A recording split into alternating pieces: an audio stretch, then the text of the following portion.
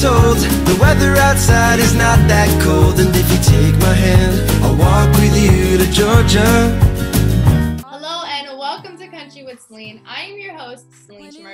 She released her first EP last year called One Love Song at a Time, and most recently released her latest single, Getting Over You. Please welcome rising country singer Faith Schueler. Every time my love song comes on, he says, hey baby, hold on. Suddenly we're dancing so close in the middle of a dirt road. He keeps me falling in love to the beat of his heart. All mine, all night. One love song at a time. Faith, how are you doing today? Hi, I'm great. How are you? I'm awesome. Thanks for asking. Okay, so I wanted to first talk about your EP that you released last year. 2020 was like an odd year for a lot of people, especially when it came to artists. And I've spoken to a lot of artists who were hesitant on releasing anything in 2020. They're like, I want to hold off and wait until at least maybe 2021 will be better, or like 2022 even. So what made you decide to kind of take that leap and just release it? Well, honestly, so right when I released One Love Song at a Time, it was right before the pandemic hit. It was in February. And so I had all these high expectations and I was really excited because this was my first EP and I was planning this big release, and I was hoping that it would really impact my career as an artist. And then the pandemic hit and I was like, oh my goodness, what am I going to do? And I was kind of devastated, like, oh, I worked so hard on all of this and I feel like my hard work was for nothing. And so I released it, and actually it ended up being a very good year for me. I know that it was a terrible year for the world and it's very sad, but if anything good came out of it, I feel like my career really took off in 2020. I met my manager and he's been working with me and so many doors just opened, and I got to communicate with people all around the world via Zoom. So it really ended up being okay. And during this time, I had so much time to just write music. And I feel like all artists will say that because what else could we do, right? There's no shows or anything. So I was just writing all of my music in my bedroom, or I would do Zoom writes with my producer in Nashville and some writers in Nashville. And I had all this music I was just like sitting on. And I'm like, okay, what am I going to do with all of this?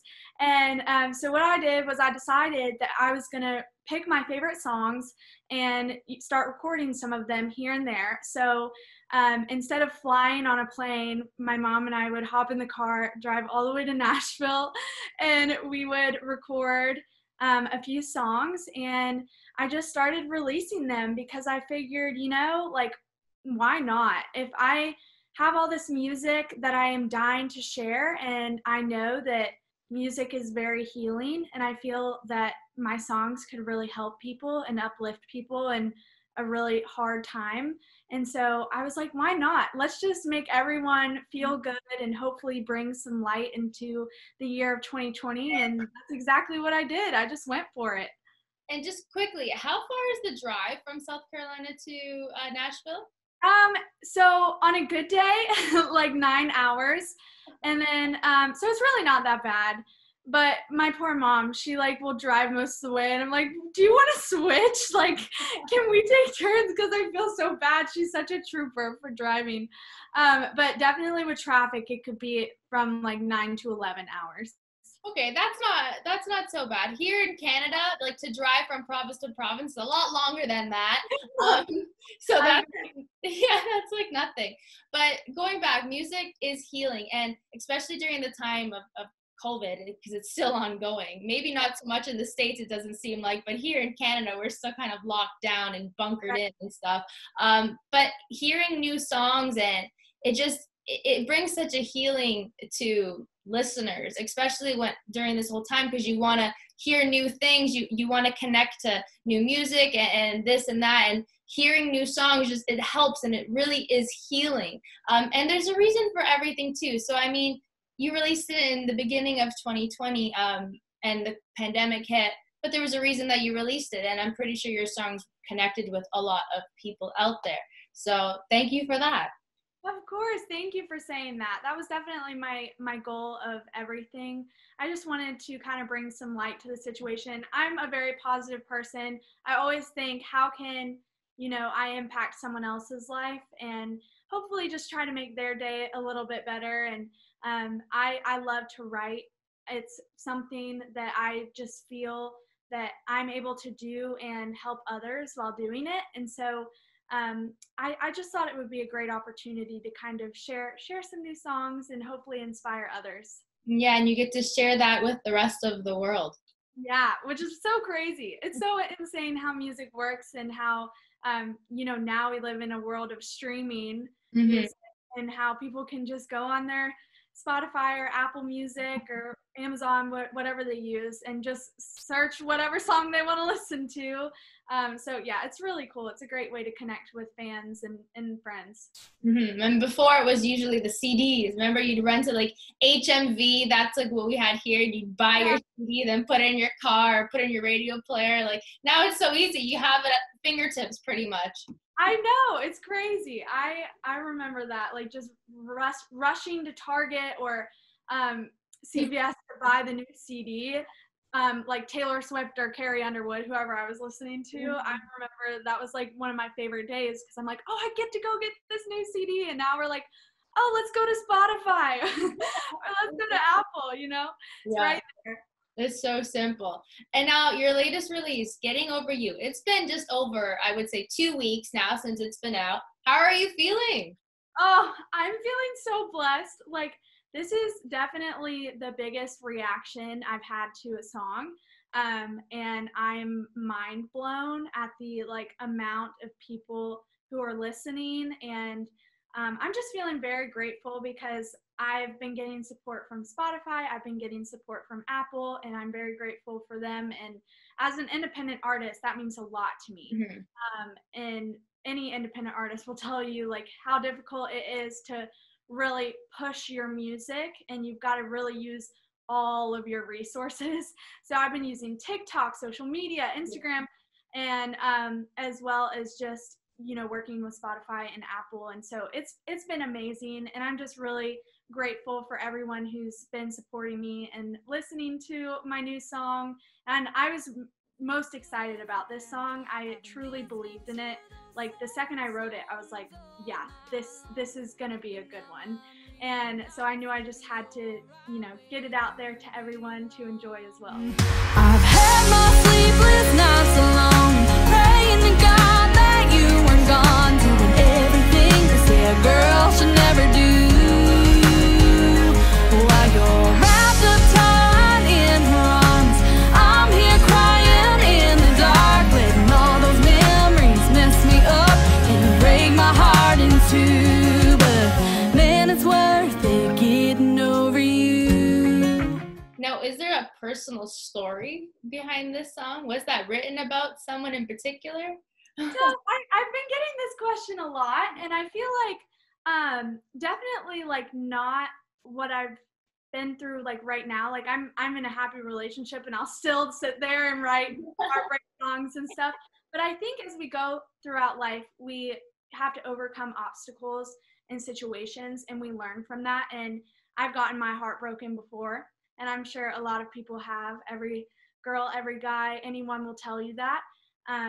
Somewhere along the way, they got their heart broken. And so you never really forget that feeling, and it's almost something that makes you stronger. And I've had a few years now to really just kind of think about how I've grown. And so I decided, let's see if we can write this breakup song, but I wanted to kind of put a positive spin on it and hopefully use, what I've been through or what I see my friends or my family going through and help inspire others, through that. So really the message is everything you put me through, man, it hurt me, it really dug deep.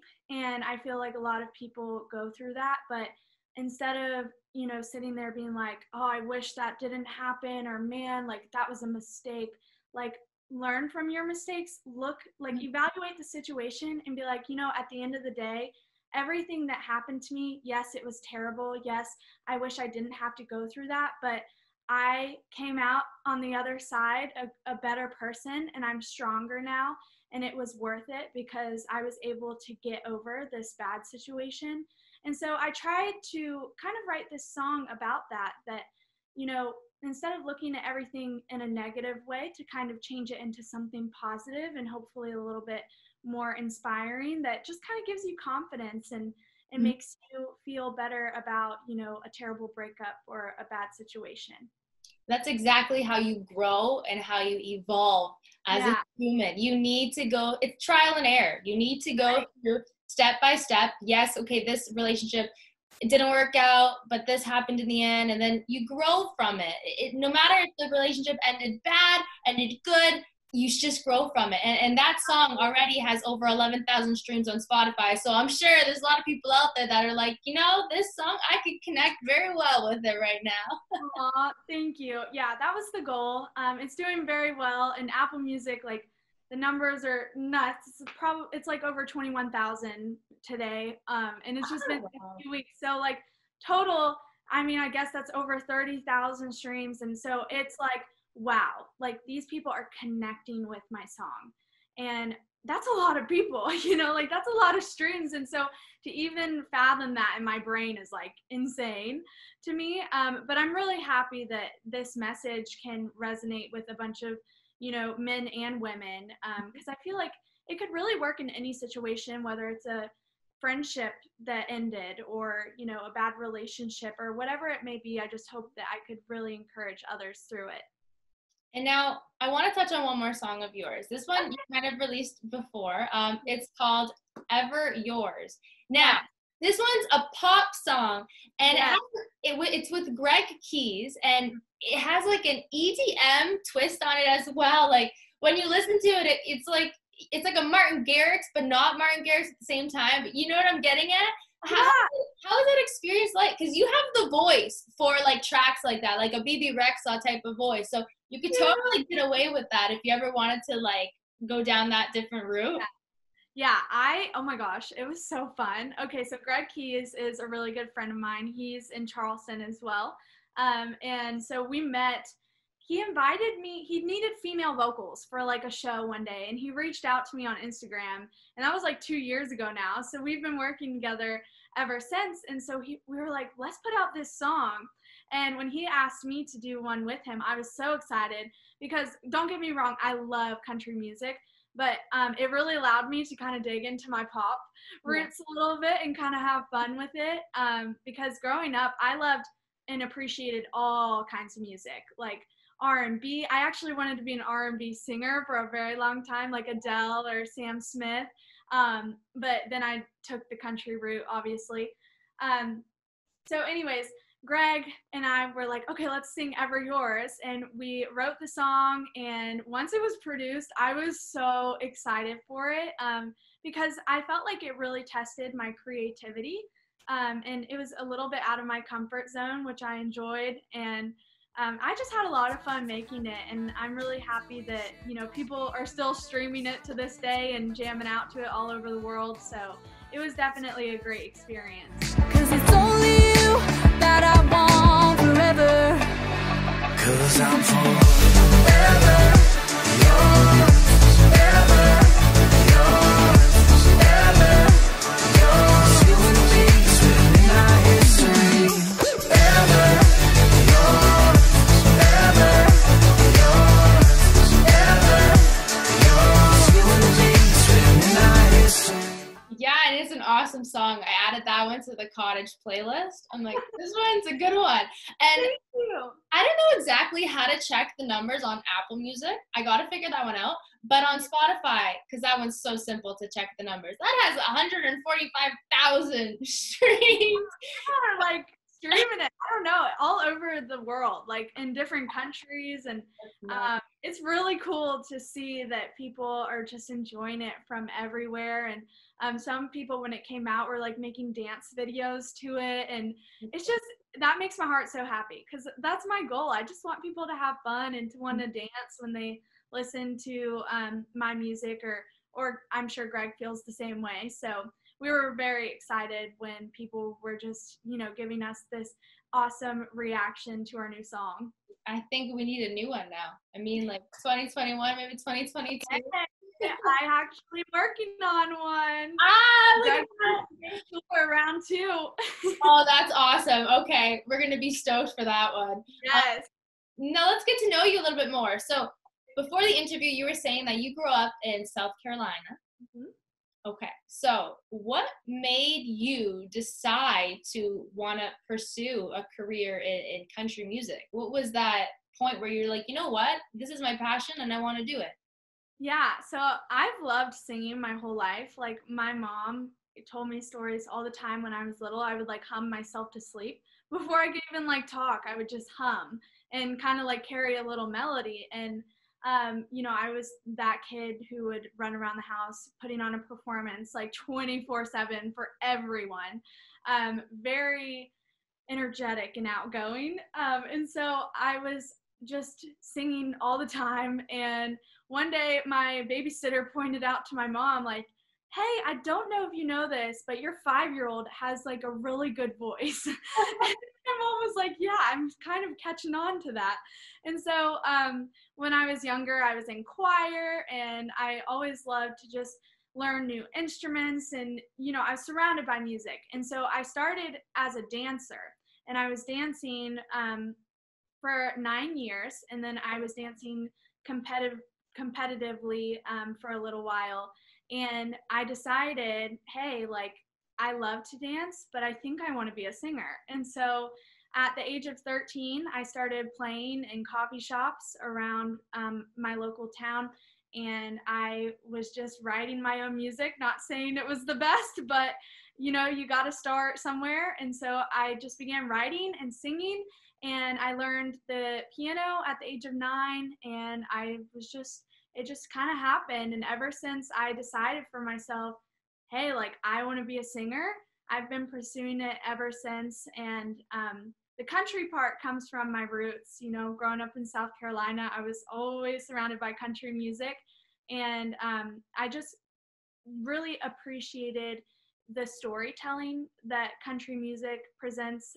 And so I loved that aspect of things. And Taylor Swift was one of my big influences in her whole country phase. And I still love her now, but definitely in her country phase, I was like, that's what I want to do. And that's what I did. That's what I'm doing right now. Well, 13 years old and you were performing in coffee shops, you had to have a lot of confidence for that, because I mean, not many 13-year-olds are like, kind of like, would do that, would have the guts to actually get up there and perform. It was terrifying. It really was. Like, something about it. And I started realizing, like, it was being personal with people that scared me the most, because I'm 13 years old, and I look back at some of the songs I wrote, and I'm like, good grief, who broke your heart? Like, these are some very deep songs, and I would perform them. I'd go to coffee shops and just like sit there at open mics and perform for people. But I realized that being very personal with people is probably what made me the most anxious and the most nervous, especially being 13. And another thing that came into play with all of it was, are people going to take me seriously? Like, I'm a 13-year-old girl. Are they going to think I'm just, a wannabe little star, or are they going to take me seriously? And hopefully, people do now. Hopefully people see that this is legit and I'm really pursuing this as a career. But you really do have to start somewhere. And as nerve-wracking as it was definitely worth it. And I've grown so much since then. And so it's great. It's an awesome career to be in. And now, who would you say were your musical influences? I heard Taylor Swift, so I'm assuming she was one of them. She was a very big one, especially because I listened to most of her music around the time when I really began writing my own music. So a lot of my inspiration came from, her writing and her music. But also, my mom and I loved to sing Martina McBride and the Rascal Flatts in the car. We would always jam. Carrie Underwood, Miranda Lambert, and then recently I've been loving Luke Combs, and Brett Young is also phenomenal. So I have so many music influences who've really impacted my life as a musician and just as a person, because their songs are also inspirational. So hopefully I can be like them one day, and hopefully people will be looking up to me and saying that I'm one of their music influences one day. That would be amazing. I just got shivers when you said that, so that's a good thing. When I get shivers, that's a good thing. So, I mean, put it out there. You know, that's what you have to do. You have to, if you want something bad enough, you chase it until the end of times. Like, you just go after it and give it all you got, and you will make it. Like, guaranteed, hands down, you will make it if you really, truly believe in it. And you believe in your craft, you believe in music, and so you're going to get there. Just be patient and trust the process. Absolutely. Oh, thank you so much for saying that. That's very, very inspiring and motivating. And I really appreciate that, because people like you is people who keep me going. So I appreciate that a lot. You're so cute. Okay. And dream collaboration, because you named a lot of good artists there. Okay, I've got this one. So I love Lee Bryce, and I don't think I even said him in my inspirations, but he's a big one. And I feel like every time I'm singing in the car to his songs, our voices just like fit so well together. I almost feel like I'm a girl version of Lee Bryce sometimes. And I'm like, I would love to collab with Lee Bryce. And then also, Miranda Lambert is like another dream collab. I feel like we could get up there and kill like a girl power song on stage. So those are my top two probably. So you know what you have to do with that? On TikTok, I've been seeing a lot of artists, they were covering another artist's songs, and then that artist would respond back to them, and they would like mash them, and like he would be, there was one with Toby Keith. Toby Keith was like, he was doing it, and then he was like just saying like it was really good, like the way that the girl was singing it like was really good. So I'm like, you never know, if you do one with like Lee Bryce, like any song of his, and then like maybe he'll I don't know what that word is, but they like duet together. Yeah, the duets. That's my god. Yeah, duet. I couldn't think of that word. They duet them, and then I mean, or Miranda Lambert. You know, you never know. Oh yeah, no, I've seen it. I actually did a cover of the "I Hope You're Happy Now" by Lee Bryce and Carly Pierce, and Lee Bryce reposted it on his story, and I like had a fangirl moment. I was like, oh my gosh, this is the best thing ever. So yeah, Lee Bryce, if you're listening, let's collab. We're gonna have to do it. You gotta do it. I did not know that though. That's awesome. See, it works. If he watches, it just shows he's watching. Yeah. So I'm definitely gonna have to try that. We'll have to do it again. You gotta do it again. You can keep trying. Honestly, just keep going. Yes. No, it's me, Lee Bryce. And now your name is Faith. Okay, so my name is Celine. I was named after Celine Dion. So like, I'm wondering, is there Faith Hill? Are you named after Faith Hill? Oh no, but you know how many people have introduced me as Faith Hill on accident, especially being in the country industry. I think they just slip up. It's happened on multiple occasions. I'm like, oh no. Oh. People's hopes way up here. No, I have not. It wasn't inspired by Faith Hill, but that would be pretty cool.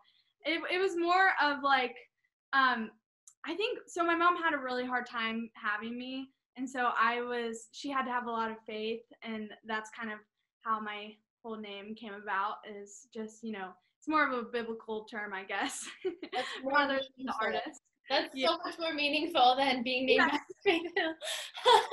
Hey, Celine Dion is very meaningful, okay? I mean, it's Celine. She's like the queen. She is the queen, really.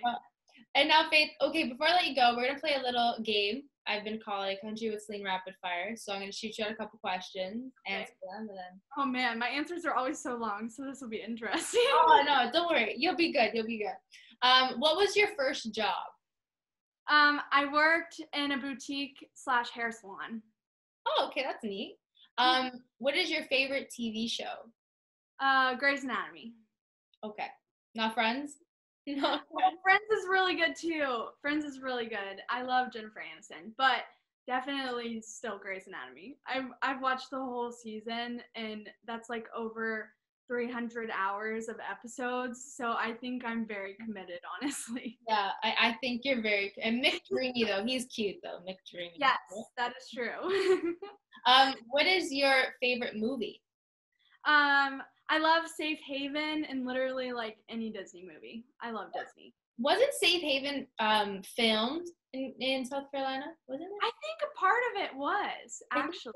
I love that movie. I've seen it many, many times. Yeah. And Julianne Hough is just gorgeous. So she's a great actress as well. She's a really, and he's hot. What's his name again? Now I'm blanking. I don't know. I can't even think of it. Oh! His name. Oh my gosh, I can't think of his name. He was married to Fergie. That's all I remember. Oh, that's so funny. Okay, celebrity crush. I really have no idea. Wait. Scott Eastwood. Oh, okay. Yeah. We're going there. Oh, he's a cutie. He's a cutie. And the last one. What is your favorite saying? If you believe it, it will happen. I like it. It's because it's true. It is. It is true. And I think that if you truly believe in something, like you were saying earlier, it just gives you that motivation to just do it. And if you believe hard enough, then it will happen. Exactly. I love it, Faith. Well, thank you so much for joining me today on Country with Celine. Everybody go stream Getting Over You. It's out now. You're going to love it. And thank you so much. Thank you. Oh, it was so nice meeting you. I really appreciate you talking with me today. Anytime, Faith. You're so cute. Thank you. So are you. Let's be BFFs. I'm in. We'll go for drinks someday. Yes, that sounds great. I love it. He keeps me falling in love.